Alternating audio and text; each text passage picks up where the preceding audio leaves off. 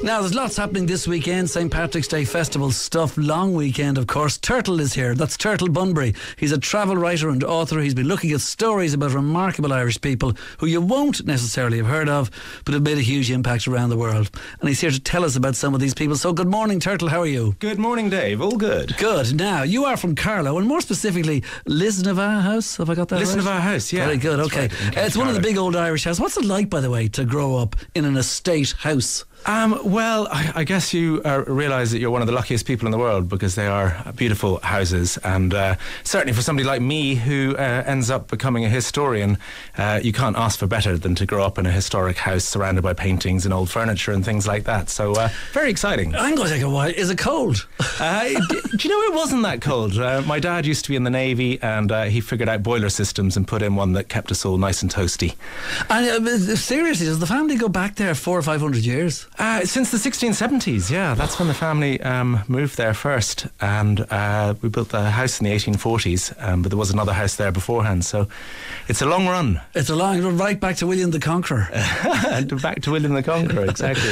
Okay, and your father is Lord Rathdonnell. Now, is it very difficult, by the way, for the families of estate houses around the country to hold on to them? I mean, this is the year 2017 now. Yeah, I mean, it has traditionally been, hard work, because those places eat money, swallow any money you throw at them. They eat on, trying to keep the roof on it and all the walls and everything like that. But my brother and his wife run it as a wedding venue these days, and a lot of people might have been to weddings there, I don't know, or it was recently on an RTE show as well. But they, I think that's the way that you sustain it, by basically bringing people in from outside. Of course, yeah. Now, you love history, but you also love travel. Do you think exploring the world gives you a better appreciation or understanding of Ireland, in that it offers some contrast, or you don't really know your own place anyway until you leave and come back? I think, both very much true. I spent a lot of time, I lived in Hong Kong for a few years, and I started becoming a travel writer out there, and definitely every time I went to a new country, I was always looking for the Irish angle out in those countries, and there was always one, because there always is. Wherever you go, anywhere in the world, lift up a rock, there's some Irish connection under it.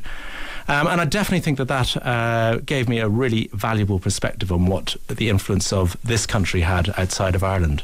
And it is huge, I bet you're telling me. Well, it is. I mean, it really is. I know we probably go on a bit too much about how we punch above our weight to an extent, but it is astonishing, really. Every place I've been to, I always find stories that are, connect from Ireland to a foreign country, whether it's Cambodia or Hong Kong or Mexico or whatever. You were a freelance correspondent with the South China Morning Post and Business News Indochina.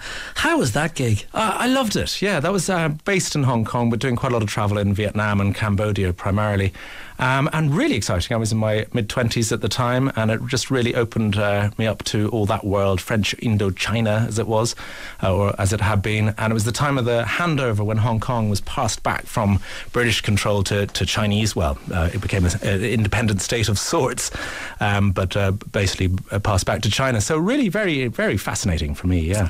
Okay, well now, you are taking part in the St. Patrick's Day Festival. The talk that you're going to be giving features some Irish people who went out into the world and made an impact. Is that the best way to look at it? Yeah, I think that's pretty accurate. I am homing in on a quartet of four characters who I've found absolutely fascinating. I will be probably beginning with a guy called Arthur Kavanagh. Well, hold on, before we begin, I wanted to just talk. I have here in front of me Turtle Bunbury, a chronicle of genius, generosity and savagery. It's 1847. I have to ask first, why 1847? In a nutshell, it's because it was the year my house was built. The house where we actually grew up in was built. Right. And so I wanted to stop the clock and see what was going on in that year. I also knew it was the darkest year, arguably, in Irish history, because it was Black 47. Was it the end of the famine or the middle of the famine? It was the middle of the famine, and it was kind of the worst year of it. So I was just trying to figure out what was going on all around the world in that year. And so that's what that book does. It looks at stories not just connected to the famine or Ireland, but just all around the world, right through to music. And in fact, funny enough, I was looking earlier at one of the stories which I think you'll enjoy, because it's about Pablo Franque. And Pablo Franque, don't tell me. Wait a minute, oh my God, I'll tell you. The only reason I'm going to say this is, okay, he is mentioned in for the benefit of Mr. Kite on the Sgt. Pepper's album by the Beatles. John Lennon sings it. You are on it. There will be a show Pablo tonight. Franque's Fair. Yeah, exactly. Absolutely. And so that's the only time I've ever heard the name. Who is he? He's a circus performer, an amazing guy. Well, I knew that John Lennon took all the lyrics from a poster of a circus. Correct. But Pablo Fanque is who? Yeah, his father was an African, basically a slave. He'd been made a slave in England, in Norfolk, and Pablo was his son, who was half black, half Norfolk, and was a brilliant equestrian artist, and he learned how to become one of the most mesmerising performers of the day, particularly in the year 1847, and was performing on a horse who wasn't called Henry. Did he perform the waltz? He did. He performed the waltz, but on a horse called Bida, I think she was called. Really? Yeah. It doesn't scan as well, obviously. Henry the horse is dancing the waltz. Yeah. Okay, so let's take a look. Yeah, also 1847, Emily Bronte, Wuthering Heights, etc. Is that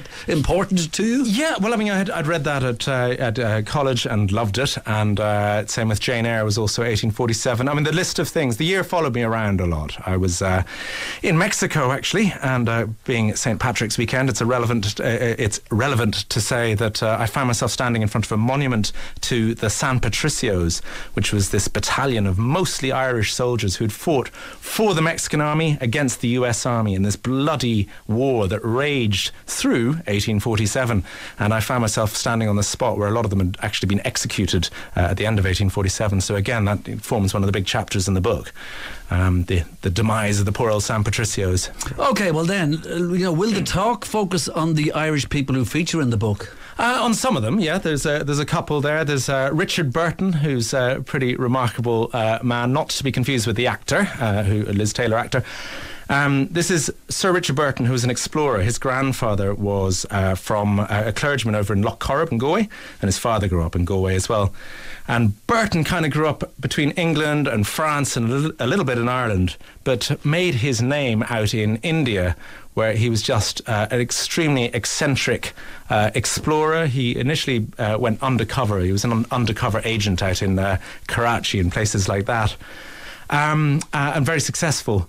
But he was pretty, as I say, very eccentric to such an extent that when he lost this beautiful Persian woman he was in love with at the start of 1847, he consoled himself in a very unusual way. He bought a menagerie of 40 monkeys and he tamed them and managed to learn enough about their language to create the world's first monkey dictionary in 1847. So that is why I was initially intrigued. This is a true story. This is Richard Burton. Richard Burton, yeah. Wow, okay, fair enough. I then went off to translate the Kama Sutra and discovered Lake Tanganyika and did a lot of extraordinary things later on in his life as well. So a truly remarkable man. And what year are we talking about there? He translated the Monkey Dictionary 1847 right, and then Tanganyika in the 1860s. Yeah. Wow, indeed. Okay, so now, a Carlow-born intrepid explorer who was born without arms or legs? This is an astonishing story, really. He was called Arthur Kavanagh. And he was born at Burris House in County Carlow in 1831, and as you say, without arms or legs. And yet he is hailed as one of the most astonishing explorers ever. He became an explorer. He was very lucky. He grew up in a wealthy household, and so his parents were able to sort of look after him, and his mother insisted he be brought up like all the other children, which they didn't do that generally in those days. Quite often you might be put off in an attic or whatever. But she lavished love on him and got him some pretty cool gadgets by Victorian standards, like a wheelchair and a special saddle. Right. And he taught himself how to ride using, he could use his teeth to pull the reins. He could also read and write using his mouth. And ended up being able to ride with his brother and another guy from Norway all the way down through Russia and the Caspian Sea, all the way down to Iran, or Persia as it was then, and then ended up taking a boat to India, from where he eventually shipped home to Ireland.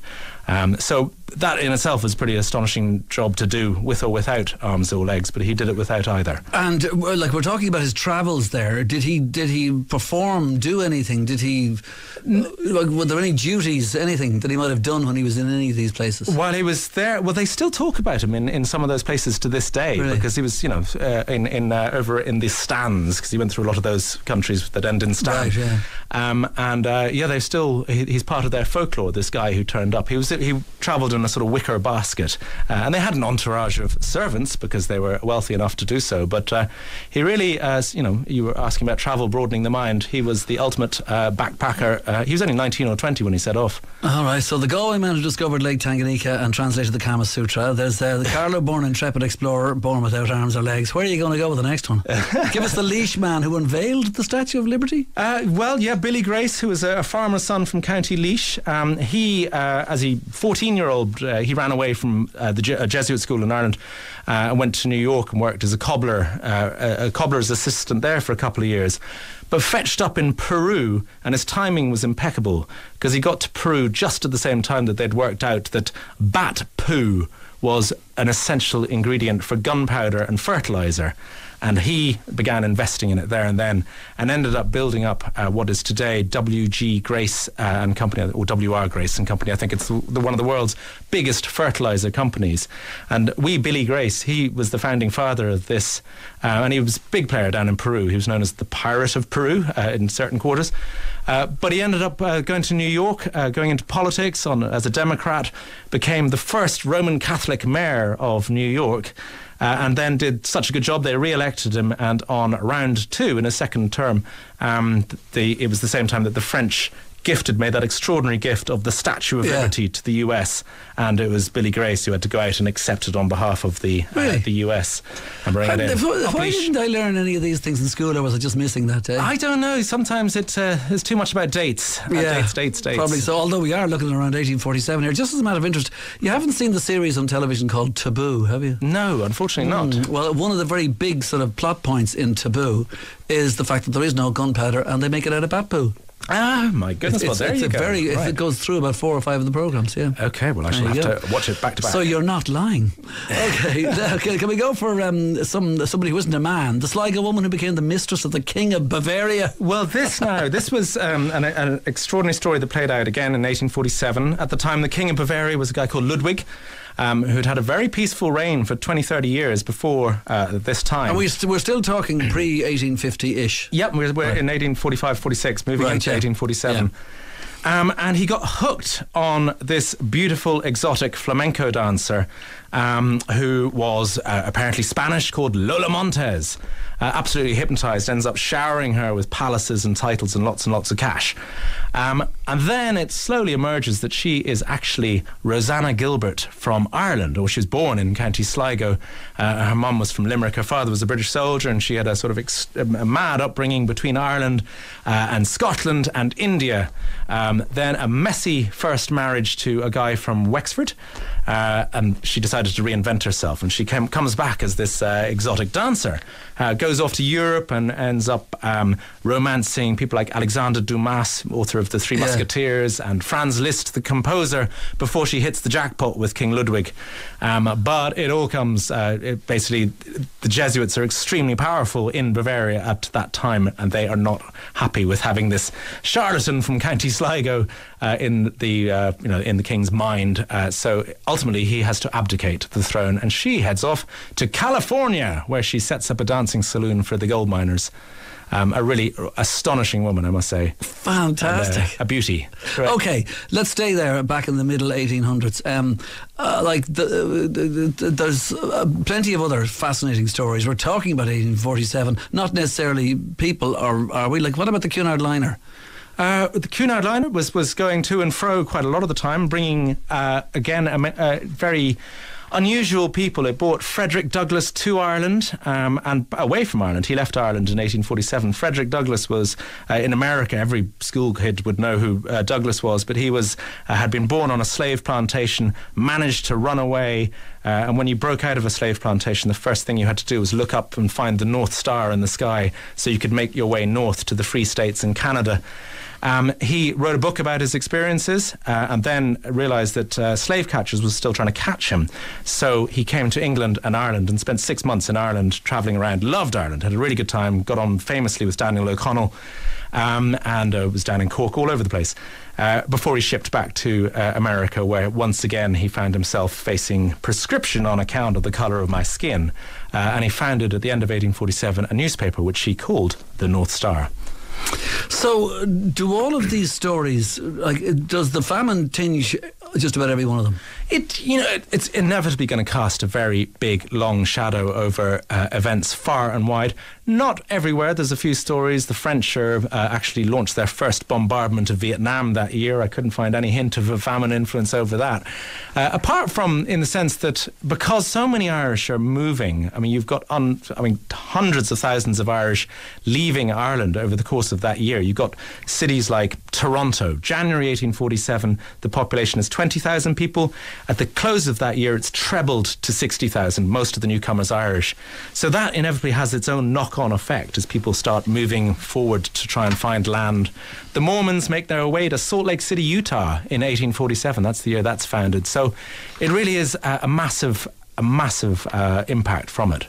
Okay, just as a matter of interest, books-wise, I mean, how many? You've got about 12 different books. You've travelled extensively, as I mentioned the places earlier on. Lenny Abrahamson has the thing on the cover of your book here, where he says, the best thing the Turtle has done so far. Vivid, surprising, hugely entertaining, an unforgettable encounter with an extraordinary year. So 1847 is what it's called, Turtle. There's lots more stories in here of lots of different things around the world, not just in any way 100% related to Ireland. Correct, yeah, and lots of stories about showbiz and characters, the people who were influencing that world, people like Stephen Foster, Oh Susanna, that had its premiere that year, and Franz Liszt we mentioned earlier, but about circus performers and ballerinas and everything from to warlords like Kenessari Khan of the Middle Horde, who you wouldn't necessarily want to have breakfast with back in 1847. Very scary man. Okay, well, 1847 it is. Now let's get back to what you are actually doing in terms of like weekend and stuff.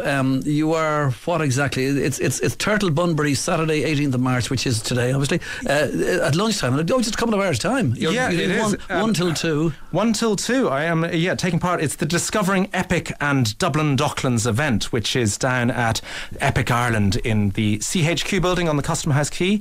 And if your listeners haven't been there before, I strongly recommend going, whether today or not, down to Epic Ireland, because it's really cool. It's the story of the Irish abroad, what we're talking about here, but they've presented it in a really intelligent manner. If you ask me, I brought my daughters down a few weeks ago. They absolutely loved it. It's just very fun, fascinating, and very 21st century. Okay, by the way, the theme for the whole festival is Ireland You Are. So listen, enjoy it. You better get going because you've got to get down there. So thank you so much, Turtle, for talking to us. And the book is out at the moment. It's called 1847 by Turtle Bunbury. Thanks, Turtle. You're most welcome, Dave.